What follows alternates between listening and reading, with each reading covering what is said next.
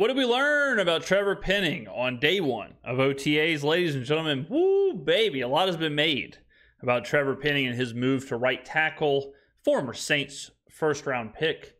Didn't work out at left tackle, so now apparently he's moving to right tackle, and the question is, will that solve all of Trevor Penning's problems? In this video, ladies and gentlemen, we're going to talk about that. I'll break it down, give you my thoughts. We're even going to read some Jeff Duncan tweets during this video. But what a treat we have here. You know, OTAs are here. You know, training camp is here. You know, minicamp is here. When you see Nick and when you see the New Orleans football gang out in the parking lot, roasting, sun absolutely beaming, 140 degrees. When you see that, when you see citizens leaving their job in the background, going on their lunch break, smoking a cigarette, drinking a Mickey's. And if you don't know what a Mickey's is, ladies and gentlemen, you're living high on the hog. Because your boy right here used to drink quite a few Mickey's back in the day. But none of that matters. Not sure why I got on that tangent. Probably should have censored that, but we don't edit here on this channel. Nick, take it away. Members of the Saints coaching staff say the sky is the limit for Trevor Penning, but the way that picture is getting painted might come in reverse from what we previously expected. That was like a riddle. Okay, hold on. So the sky, okay, hold on a second. The sky is getting painted in reverse. We're removing paint to expose the potential. Okay, I'm with you. I'm Nick Underhill, and you're watching The Dot, presented by Matt Bowers Auto Group. In the Saints' first OTA of the summer, Trevor Penning worked out on the right side of the line, and it's incredibly early, and there isn't any real hitting, and the action is kind of simulated in a way. But Penning didn't look bad there, and I think that is a good. All right, so here's the situation. So let's just break it down. So Talise Fuaga, we covered this in a video. Talise Fuaga, Oos, a.k.a. member of the Bloodline. We acknowledge the tribal chief. Talise Fuaga was drafted. He's played his entire career on the right, all right, on the right tackle, on the right side of the line at Oregon State. At the beginning of his Saints career, they're moving him to the left. Now, I thought long and hard about this because, you know, the amount of people, you know, ask me, James, give me your thoughts, give me your opinion on this. What's the situation? So I leaned back and I laid and I meditated. And here's my initial reaction. If Clint Kubiak's coming from a system where it's very dependent on his offensive lineman being able to block or being able to provide in this wide zone run scheme that they do in San Fran. And then you think about Trent Williams in San Francisco, and you think about how impactful he was. Maybe there's something to Clint Kubiak being comfortable with a certain type of player doing a certain type of thing at that position. All right, this isn't 1997. Okay, a left tackle isn't just, oh yeah, they're important because it's the blind side. Like that's, you know, no Sandra Bullock anymore, ladies and gentlemen. So maybe that's why he's shifting Fuaga. At the same time, I think it makes sense if you're the coaching staff to move Penning around and figure out what you can do with him. All right? It's not working at left tackle. So if you're trying out Fuaga at left tackle and you think, well, damn, he might be our next Trent Williams. He might be the next guy who can really be the key of this entire scheme. If that's what you're doing with Fuaga, then okay, yeah, sure. See if Penning can play on the right. And if it looks better, cool. But I don't think moving him to the right is anything crazy. I don't think that's going to solve his problems. I don't think it's going to fix this riddle. I don't think this is going to be a whole different thing. I think it's just like kind of a shot in the dark, just kind of like a Hail Mary. It's just, well, what are we going to do with him? We got Fuaga taking the snaps at left. What do y'all want to do with Penning? Somebody was probably like, I don't know, send him, let him go walk around or send him home. Who cares? And someone probably said, well, he's actually here, so let's just go ahead and put him on the right side.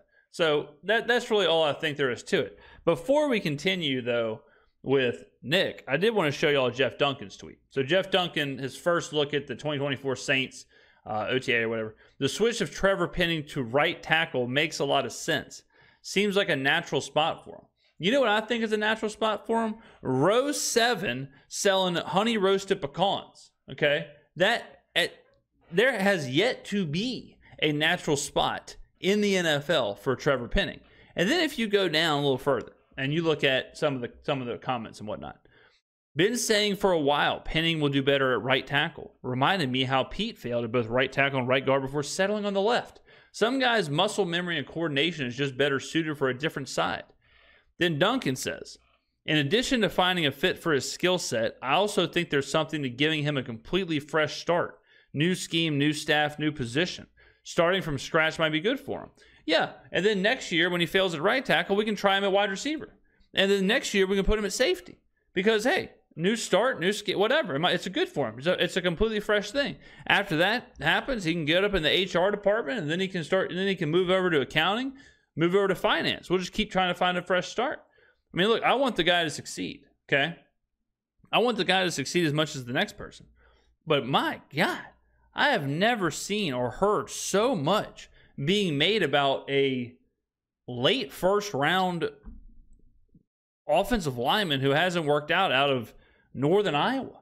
Like, I mean, I don't think David Carr got this much development in Houston. There's first overall picks. There's quarterbacks who haven't been given this much opportunity, this much of a chance, this much media coverage as Trevor Penning. I mean, move him to right tackle, whatever. Put him on the bench, whatever. Put him in the jumbo package, who cares? But like, let's focus on the important things here. Him moving from left to right. We don't need, thesis. We don't need 14-page case studies being written about this. They're just trying something out for a guy who failed miserably at a position. Step in the right direction. You can kind of judge the downsides of these things this time of year, and he looked like he knew what he was doing, even though everything he was doing was coming in reverse. So if Penning is able to settle in there, it could put Talifuaga on the left side, which we saw in rookie camp, and then the rest of the line can fill out around them with Eric. Well, I'm way more... Here's a good example of what I mean by let's focus on what's important. I am way more interested in how Taliese Fuaga is handling the left. I'm way more interested to see how he is fitting in at left tackle than I'm interested in if Trevor Penning is finding a resurgence at right tackle. To me, you focus on that. If Taliese Fuaga is like, man, left is sweet, this is awesome, and he's good there, yes, put him there and we'll figure out the rest. If Taliese Fuaga is like, I don't know, man, I'm kind of figuring things out, it's kind of doesn't really feel natural, I think I'd be better on the right, get Trevor Penning the hell out of there. Our focus, the guy is Taliese Fuaga right now. All right? He was drafted by Clint Kubiak. He fits Clint Kubiak's scheme. We have to make him as comfortable as possible. That should be what we're focused on right now, not moving Trevor Penning every 40 minutes to figure out a position that he can exist at. McCoy in the middle, Cesar Ruiz on the right side, and left guard still a little bit up in the air. Nick Saldiveri worked out there today, so he might have first crack at that job, but we saw Shane Lemieux get some reps with the first team as well, so they are trying out some of their options there. But I think, like, again, you got to remember, super early. Like, it's super, super early in the process. So it's different, like NFL coverage or media coverage nowadays, and every single thing is going to be asked about or questioned or scrutinized or whatever. And that just comes with more cameras being at practices and preseason and the huddles and all that stuff. Like, I'm sure a long time ago, there was all kinds of stuff that was tried out, and it was just chalked up to trying stuff out, chalked up to OTAs, chalked up to early on in camp. I think that's what's happening here because it is a bit of a volatile situation with Penning. I think that's why you're hearing so much about it. But it's so early, guys. I mean, if as we continue and we see more of this and we see more of like, well, this has been it. Like, this has been the offensive line we've seen for the last 2.5 weeks at practice. We've seen Penning on the right, Fuaga on the left, Derek Carr's, they're getting... This is like the line with the first teamers. Like, this is the priority. Then okay, then we can kind of deduce that this might be it. This might be what they're going to do. But I think right now they're just trying stuff out. They're just seeing what they have, which I'm all for. I think every player should do that. I mean, even like Taysom Hill. There was talk about Taysom Hill playing fullback today, and people were like, well, maybe the Saints can use Taysom Hill like the 49ers used Kyle Juszczyk.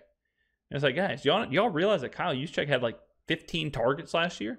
Like, Taysom Hill had 40 targets and 30 receptions.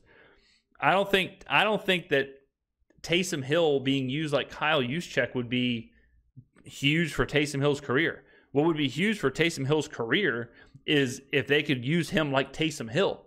not try and transform him into Kyle Juszczyk. But that's a good example of how OTAs can kind of get lost, where Taysom's taking snaps at fullback, and all of a sudden now people are like, oh, he's a fullback, now he's going to be Kyle Juszczyk. When in reality, they're just seeing where he fits. They're just, Clint Kubiak and Andrew Janocko and all the new offensive staff, they got a big box. When they showed up, they got a big box of puzzle pieces. And their job now is to see exactly where each one of those puzzle pieces fit. That's all they're doing right now. They're just trying, is this fit here? Is this fit here? Can we use this here? Can we use this here? Is this an idea? Hey, I thought about this. Let's try it. Hey, I thought about this. Let's see what it looks like. That's what's happening right now. A whole lot of, let's see what it looks like. And that's it. It's not just like the Penning thing. The Penning thing, if you listen to some reporters on some 4-letter networks in New Orleans, if you listen to some reporters, they're acting like this Penning thing is the same thing as discovering penicillin or the same thing as discovering gravity. I guarantee you this Penning shift from left to right, I guarantee you it was created from a bunch of coaches in a room drinking coffee or whatever, just kind of hanging out. And then one of them probably said, "Yeah, what do y'all think Penning would look like on the right?" And another one of them said, "I don't know, let's see what it looks like." And that's it. That's how this stuff is born this early. I think if Penning can settle in to that right side, that would be a huge benefit for the team. He would have his new home, and if he can be on the field and he can play well, that alleviates a lot of the issues the team is currently facing on the offensive line. Yeah, because he's a dead zone right now. He's a dead zone right now as a player and all that. We saw it last year where he started. It was horrible. He was hurting the team. He got removed from the team. He got removed from not just starting on the offensive line, but jumbo packages and all that stuff. He was just a guy who, they couldn't utilize. So, of course, if they find something and he can be utilized, which I'm rooting for. I'm rooting for it. I hope so. If Trevor Penning moves to the right side, it's just a complete whoa, hold on a second. I can do this. And he becomes a viable right tackle, and Talisé Fuaga, it becomes a really good left tackle. Hell yeah. All of a sudden, that our biggest question mark is offensive line. If that happens, all of a sudden, that's a fantastic outlook for the Saints. And I would say the same thing with Penning at right guard or left guard or center or wherever. If he can play a position with on our biggest question mark, that's just nothing but a positive. So we'll see how it goes. We'll keep monitoring the situation. But ladies and gentlemen, let me know in the comments below what you think about Penning's move from left tackle to right tackle. You think it'll stick? Are you rooting for it to stick? You think Fuaga will end up on the left? Give me all those predictions down below. I'll see you in the next video.